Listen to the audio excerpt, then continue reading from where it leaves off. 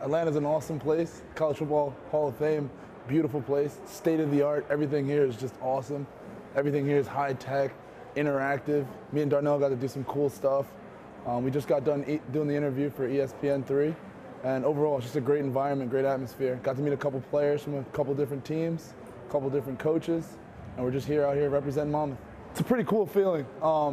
These are players who are, your enemies on the playing field, but at the end of the day, they're football players, and at the end of the day, they're your brothers at the end of the day, and we get to meet each other. We all have the same kind of goals, same dreams, same struggles, same hardships, and we're all going through the same battles. And it's pretty cool to meet these different people and see what their life is like outside of football. I think it was pretty cool when me and Darnell just walked up to the exhibit and we just swiped our IDs and got to sing our fight song, got recorded. It's a pretty cool video of it. Personally, I want to win a Big South championship. Like we said before, we want to kick down the door to the Big South. We don't want to just ease in. And I just want to have overall just my best season yet. And I'm just really excited to take on this season with my team. So today's been pretty sick. Me and Hakeem have been able to go to a lot of the different exhibits here at the College Football Hall of Fame. We've been able to interact with a lot of the different activities as well, where we could see a lot of Monmouth footage and pictures and trophies and things that we've won. So that's a proud feeling that we can have. Favorite exhibit so far would have to be the fight anthem. When we got to sing the fight anthem, that was pretty cool because it recorded us, and it also was in a karaoke form. So it would show the words, and it would have the tune in the back, and we would have to sing it. So me and Hakeem got a little kick out of that. Definitely, it's always cool to be able to interact with the people that you're going to be competing against, because that, once again, football is a brotherhood. So when you're able to, interact and relate to the guys that you're going to be going against on a weekly basis, that strengthens that bond. And then, it's just cool to be able to meet new people that are doing the same thing you're doing every day.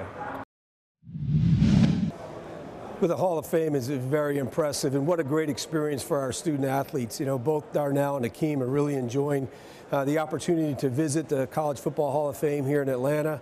It's a great opportunity not only to explore a little bit of the history of college football, but also to see Monmouth University represented so prominently here in several different areas.